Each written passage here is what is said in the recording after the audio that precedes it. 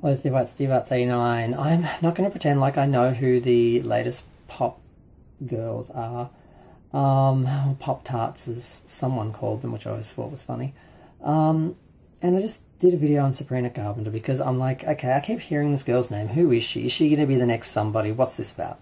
So I watched one of her videos and I'm like, okay, well, I kind of feel like the only other person I've heard anything about lately, beside the regular, divas, was Chappell Roan. And whenever I think of her, I just think grown. Because the first thing I heard about her was her hating her fans and coming out and saying, don't talk to me, don't ask for photos, you shouldn't treat stars like they're different than regular people, although they're not regular people, they're stars. So I had a real problem with her attitude, and she was getting a lot of bad press. And I was wondering if some of that was because she apparently is LGBT. Plus, she's in the community somewhere is what I've heard, but I haven't gotten into her business. Let's talk of her creating a lesbian renaissance or something. I have no idea. I don't know why this girl is famous, because when I looked, I had to go back a year to find an actual music video for Hot to Go, and that's it. Everything else is just lyric videos and live and audio, and I'm like, she doesn't seem to be a powerhouse in mainstream music or anything, so I'm not quite sure why we're talking about her.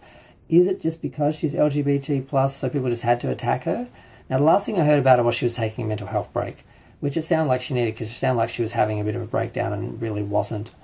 Didn't really get what was happening. Like, you don't pursue fame and then attack people for treating you like you're famous. It's just, you don't, yeah.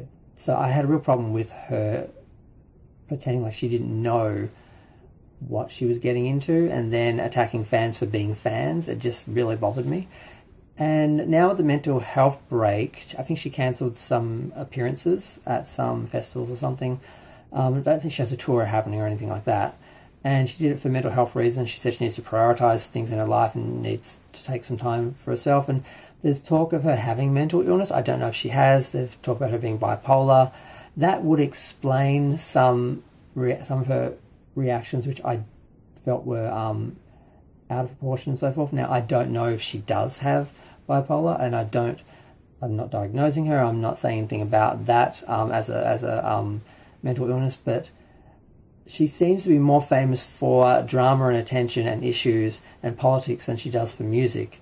And as much as I liked Hot to Go, it was a cute video. She basically went to some Midwestern town and taught the locals and some drag queens and her parents how to do this dance that was done to the title Hot to Go. And it's fun. She seems fine. I'm like, okay.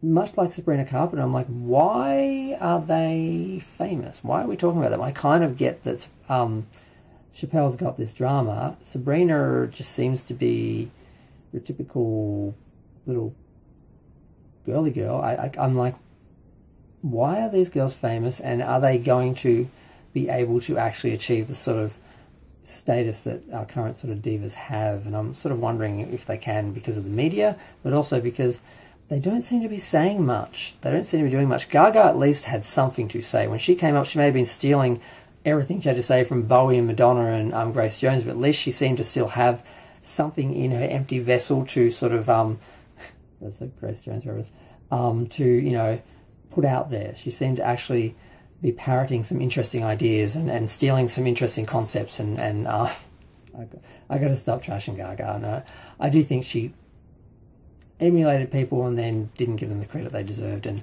I will never forgive her for saying that she was inspired by no one, because she clearly was inspired by Bowie, who I love, and Grace Jones, who I love, Madonna, who I love.